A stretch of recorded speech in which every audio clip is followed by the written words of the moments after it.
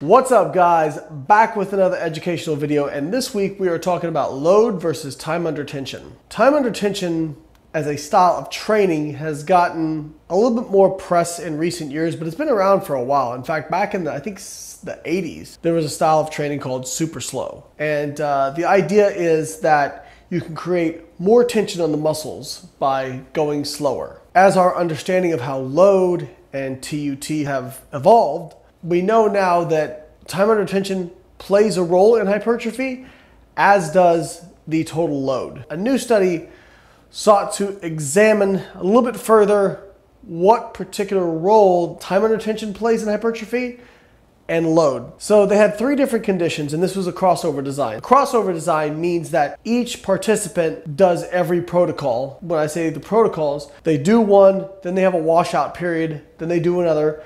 And it's really nice because each participant acts as their own control. So they had 3 different conditions. One was kind of their control condition, which was 3 sets of 8 reps at 60% of a 1 rep max using 4-second reps. So each rep is taking them 4 seconds. Then they had another group doing 3 sets of 8 reps at 60% of a 1 rep max, but taking 6 seconds per rep. So about 50% more time under tension at the same load. Then they had a third group that was doing 3 sets of 8 at 70% of a 1 rep max at a normal pace. And they looked at muscle activation as well as blood lactate and some other markers. What they found was that the slow group, the 6-second rep group, was better at increasing blood levels of lactate, whereas the higher load group was better at increasing muscle activation. Now, what does this mean for you guys?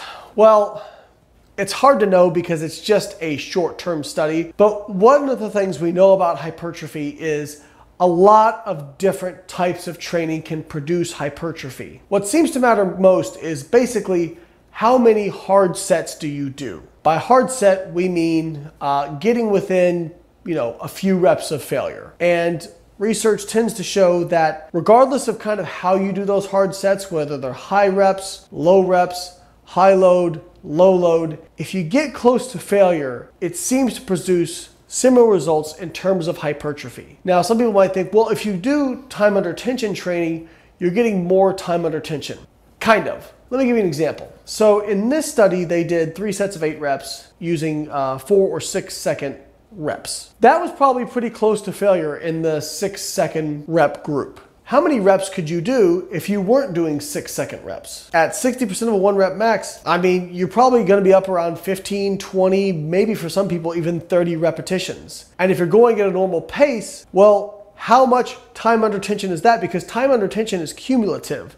So even though you are spending less time on each rep, because you're accumulating more total reps, the time under tension is probably going to be quite similar as long as you're taking it equally close to failure between conditions. Now, that being said, I'm not saying time under tension style training is useless. I've used things like tempo squats in my training before. Why would I do something like that if it doesn't seem to be superior and possibly maybe even a little bit inferior? One reason is teaching myself on compound lifts to maintain tightness and control. Another reason might be if I have an injury that's aggravated by velocity. In fact, I just dealt with this where I had a lower back injury kind of act up on me. I wasn't able to squat at my full velocity, but I was able to do slow count eccentrics with pauses at the bottom with no pain. So I was able to still get close to my normal style of training just by slowing down the reps. So I think that's the true utility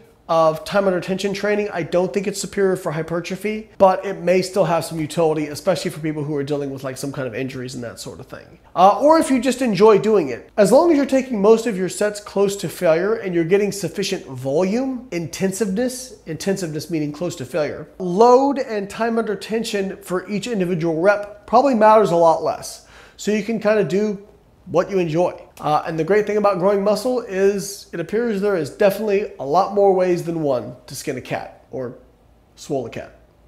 You know what I mean. All right, guys, if you enjoyed this video, please hit that like button, subscribe to the channel, check out our educational books where I break down the science of things like fat loss and contest prep in far more detail. And if you need help with nutrition, Carbon Diet Coach, guys, We have over 15,000 members.